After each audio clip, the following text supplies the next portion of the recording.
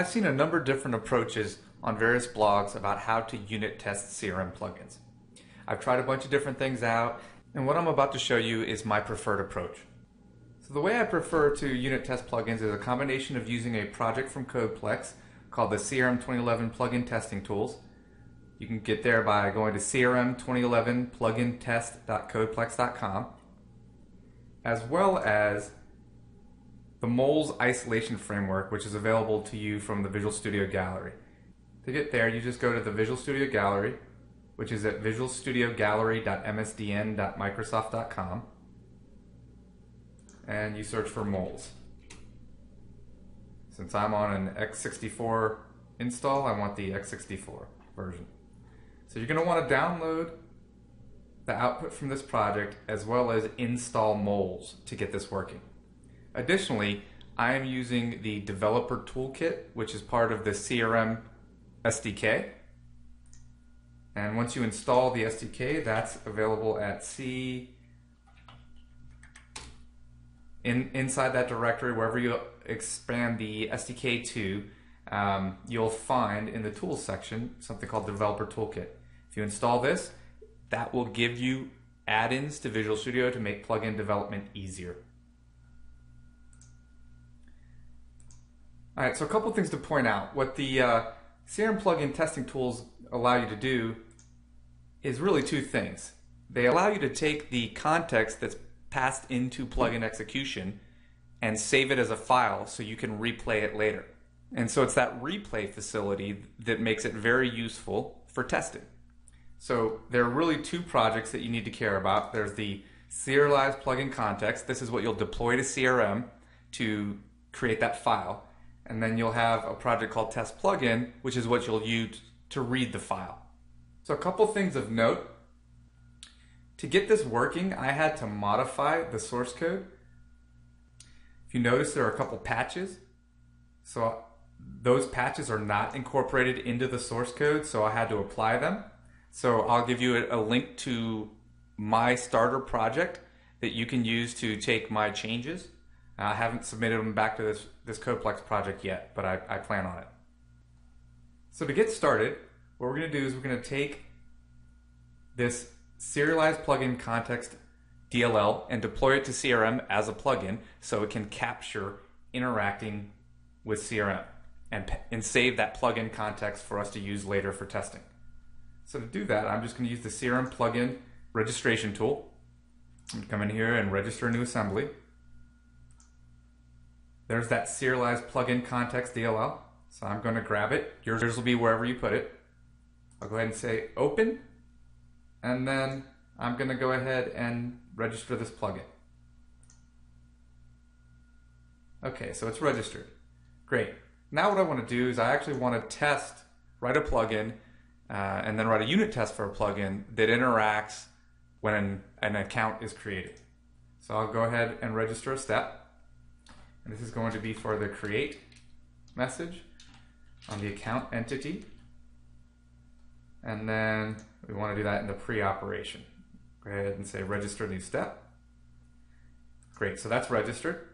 So now I'm going to come over to my CRM environment and I'm going to create a new account. And the plugin that the scenario for the plugin that we're going to write is that when we type in a zip code, the plugin will populate city and state. And ultimately it'll do that by calling out to an external web service. We're kind of building on this concept. So I'll go ahead and click save here. So that plugin executed. Now if I come into C, Windows, temp, you'll notice that a file was just created. If I open this up, it is in fact a bunch of XML that represents what gets passed into the plugin. Now the first question you might have here is, well, what if I don't have access to the CRM server? What if it's in CRM Online, etc.?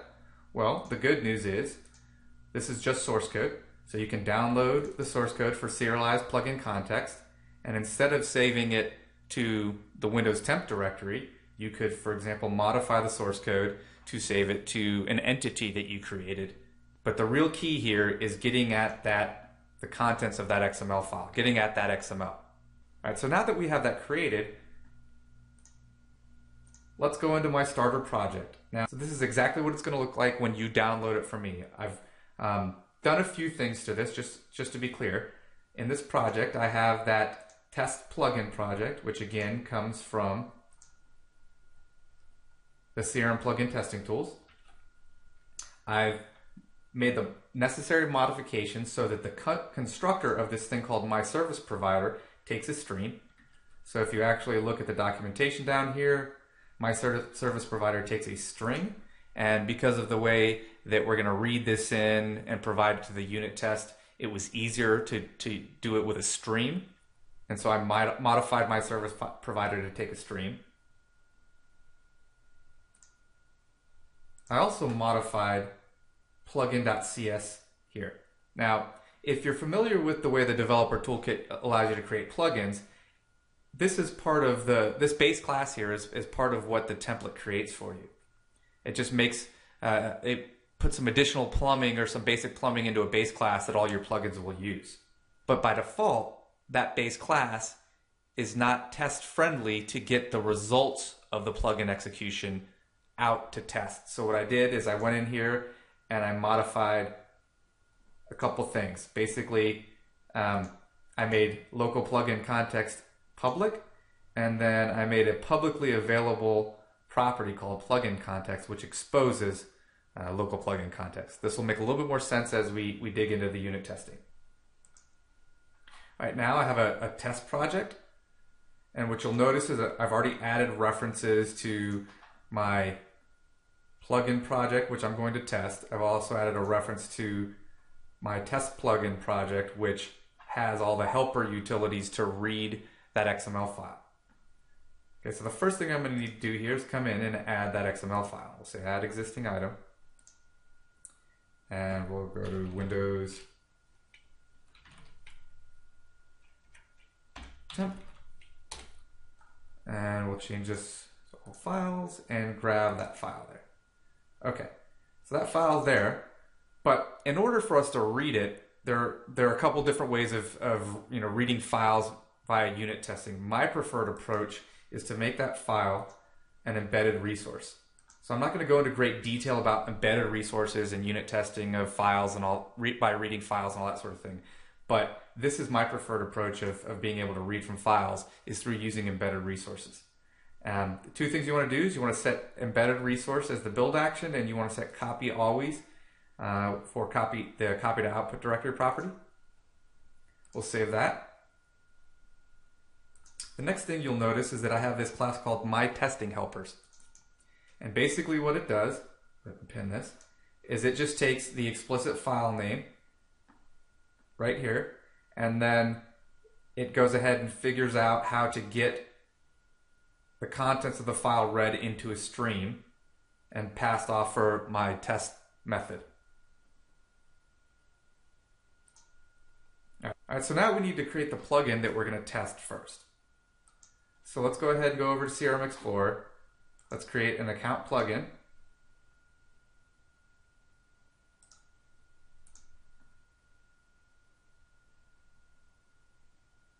And we want the message to be create, and we want it to be in the pre-operation, and that's good, right? Because this is the same situation that we captured and dumped into that XML file.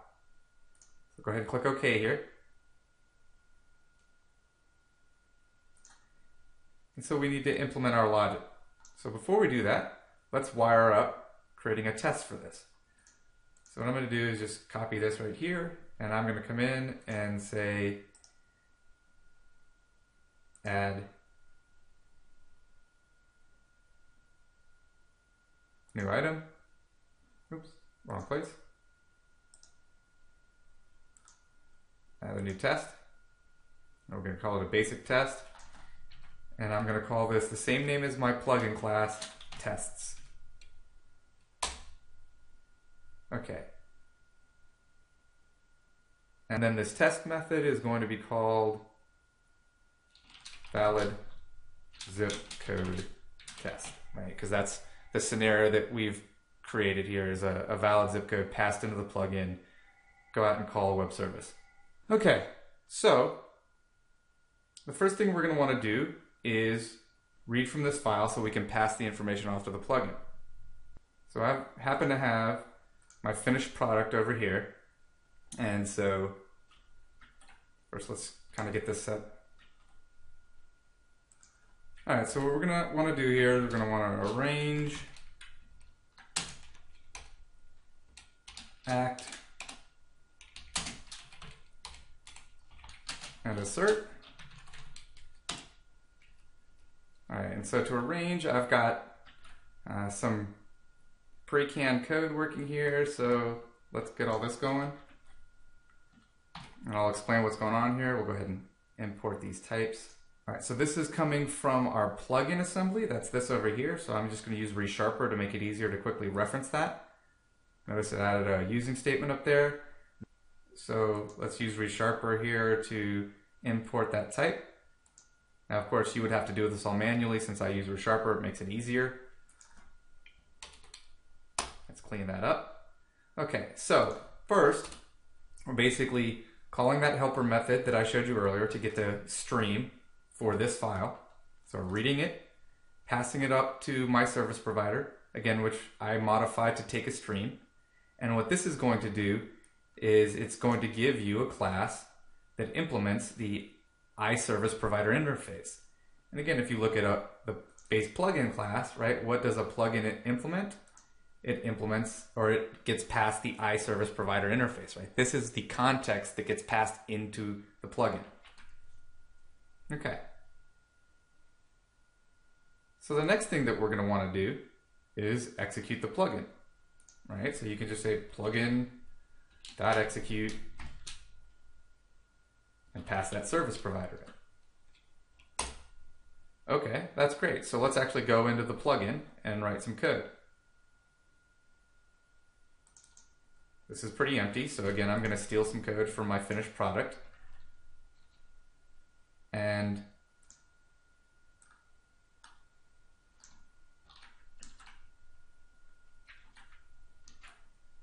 go back into my plugin code here. And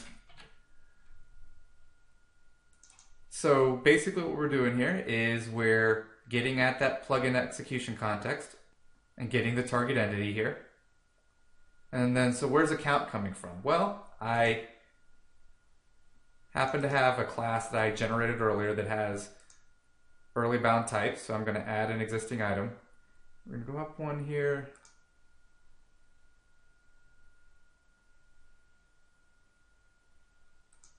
And we're going to go to my final here.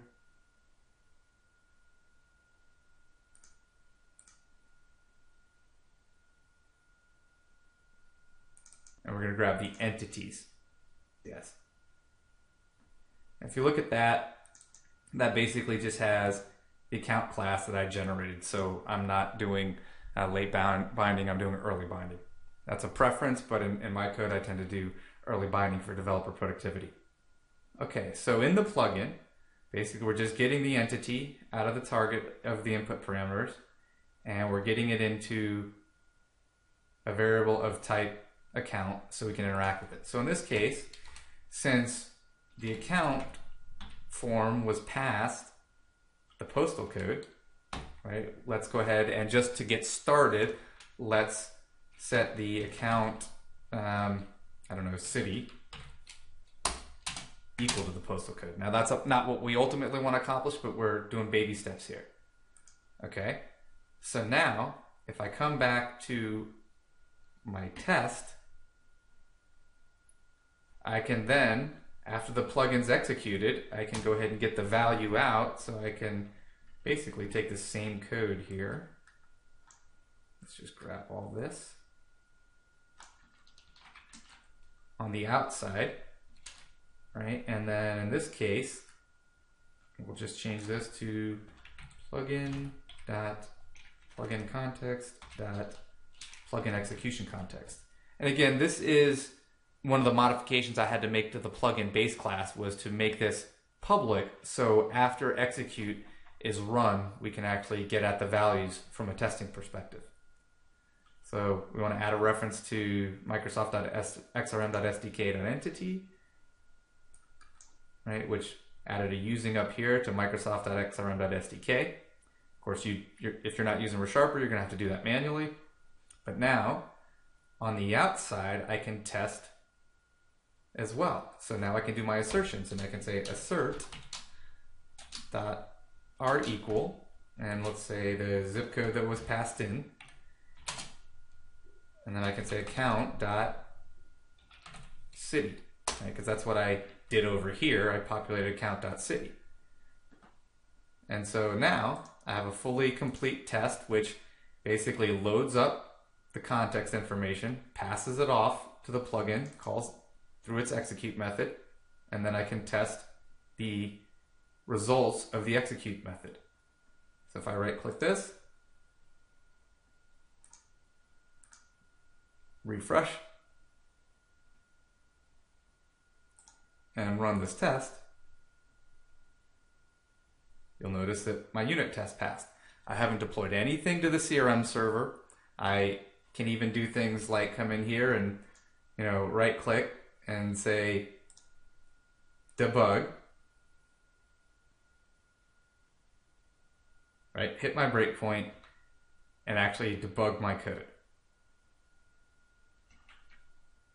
So at this point, we've already increased our productivity because we're not going through this constant deploy to the server, register kind of process, attach debugger, or any of that sort of thing. We're basically just capturing what was passed in, passing it off to the plugin ultimately, and executing our code. So I can iterate real rapidly in my plugin code and get much more productive. So that's a step in the right direction. But what we really want to do in this plugin, as we mentioned, is call an external web service. And so to do that, I'm going to grab this web service, which is a freely available web service, and I'm going to come back over to Visual Studio, and in my plugin code, I'm going to add a service reference.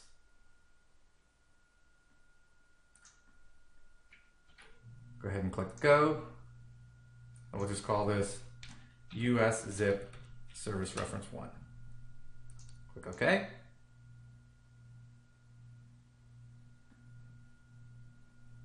All right, so in our plugin code, now this is where the testing becomes harder, because if I make calls to this web service, the unit test, when it runs, will actually call the web service. So where we want to get to is using moles to detour the call to the web service and actually call some code in isolation. But before we get there, let's go ahead and wire up this web service call. So I'm going to go back to my finished product here, and I'm going to grab a few things.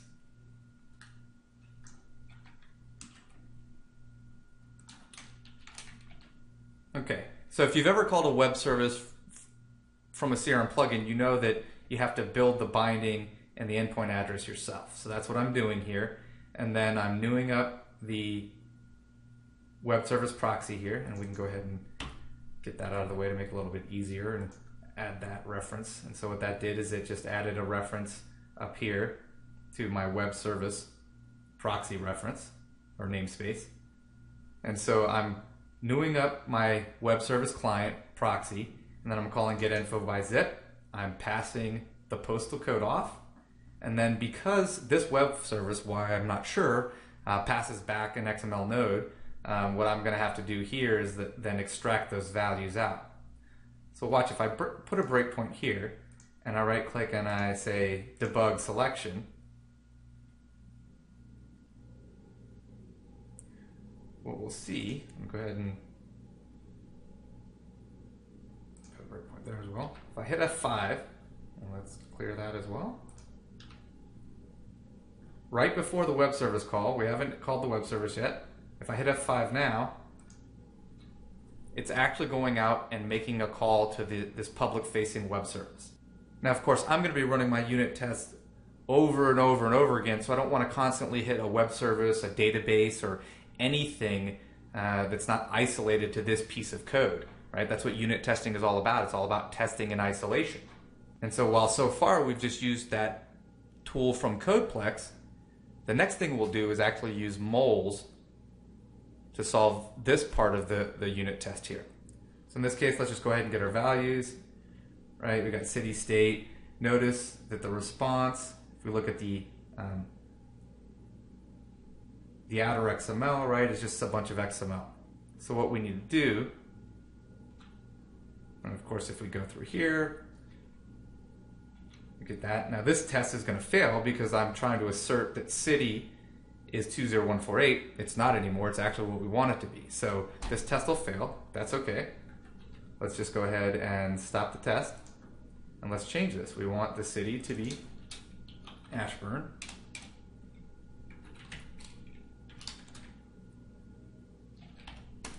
And we want the state to be Virginia. So call this state or province. And so that's the real test that we want. We want to read in the data, pass it off to the plugin, let the plugin execute, and then test that whatever our plugin was supposed to do, it did. But the problem again is if I call this execute over and over and over again as a test, then we're calling that external code over and over again. And again, if it's a web service, it's a database, it doesn't really matter what it is. We want to test it in isolation. We don't want it to actually do what it's supposed to do. So in order to do that, enter moles. So far, all we've done is used this helpful plugin testing tool to pass the context in. Now what we're going to do is we're going to use moles, which again is available from Visual Studio Gallery.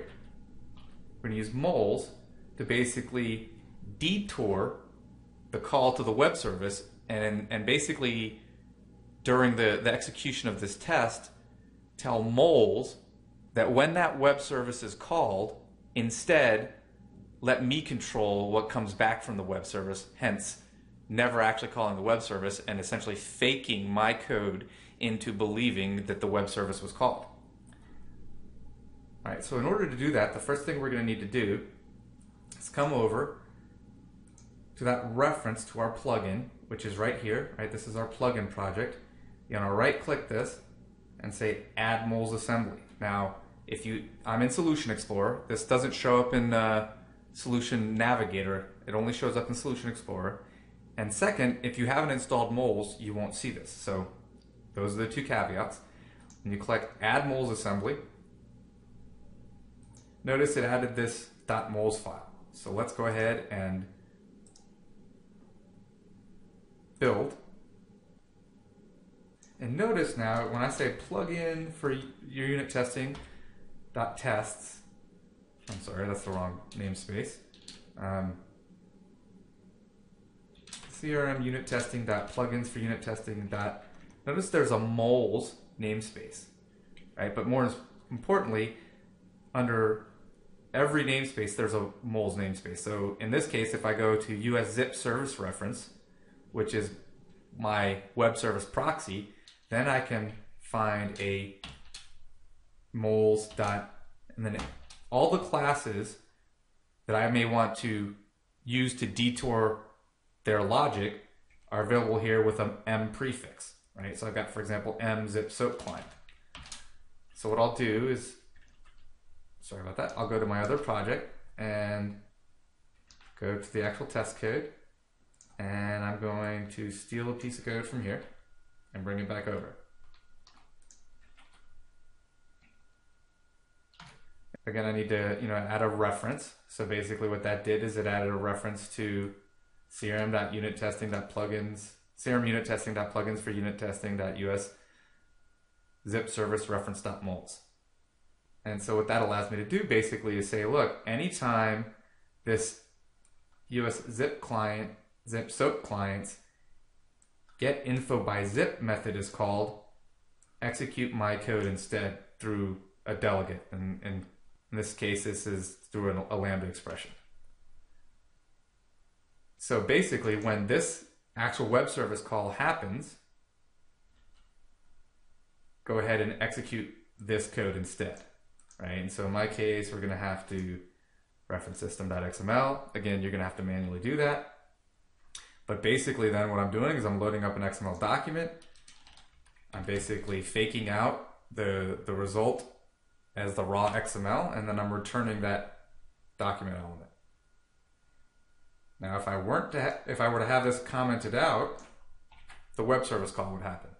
If I uncomment it, the web service call won't happen, and this code will execute instead. So let's go ahead and hit a breakpoint there. Let's right click and say debug selection.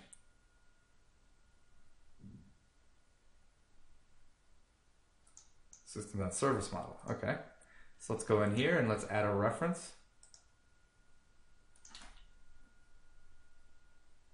Assembly system.service model.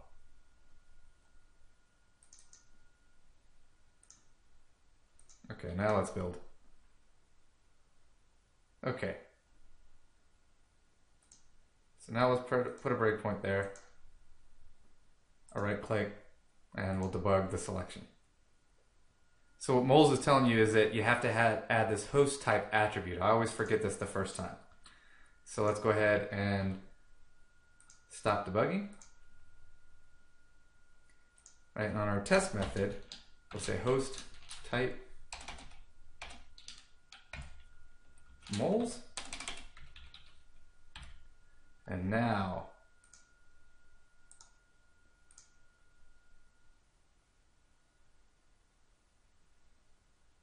boom. So we're actually in our plugin.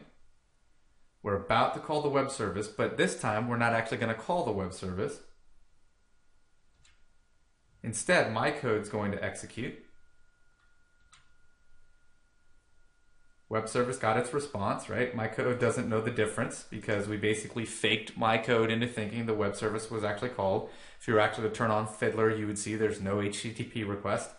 This is all in isolation, which is exactly what you want to do with unit tests. And so I can hit F5 here. Now execute's done, all the code still works. We can assert our values, and our unit test executed successfully. And so look at test results, boom, there it is. So what you've seen is through a combination of using the CRM plugin testing tools and my modifications to it, which live over here in this project, and using Moles, we've been able to write a complete unit test in isolation where we didn't have to deploy to the CRM server because we passed, using this My Service Provider and this XML file, we passed the iService provider to the execute method here. Then when our call to the web service inside the plugin right here happened, instead of calling the web service, we're basically faking our code into believing that the web service is called, passing a valid response. We can then, through the modifications I made to the plugin base class, get at that plugin execution context. We can take the generic entity and call to entity so that this is of type account. And then we can use all the goodness of IntelliSense in our assert statements to verify the values. And so if you're not into unit testing, you may ask yourself, why all that work? Why did we do all this? Well, first of all, you're going to have much more complex plugin code, and you're going to have many, many more scenarios. So you'll probably have multiple tests like valid zip code test, invalid zip code test, and a number of others to test the permutations and combinations of things that could happen during plugin execution, right? So you'll probably end up having multiple serialized files for your different tests based on different testing scenarios. And once you get this all wired up, it's really just a matter of iterating on your code like you're familiar with in traditional .NET development. There's no deploying to the server. There's no need to actually call the web service and those sorts of things. It's all just tested in isolation. And remember, unit testing is not about testing whether CRM is going to pass the right thing in or not. And it's not about whether that external web service works or not. It's about testing your code to make sure that your logic is tested properly. So hopefully you'll be able to use this tip as a productive way of doing CRM plugin development. Again, this is my preferred way of writing plugins. I don't actually deploy to the server and that sort of stuff until I've got my base plugin code working. And then, I can go back and right click and say, deploy this to server. But I don't ever do that until I'm ready and I know that I've written valid unit tests and everything seems to be working. And then deploying it to the server is just that sort of final test. And really it's for the other testers to ensure that everything's working once my unit tests and preliminary user test is complete.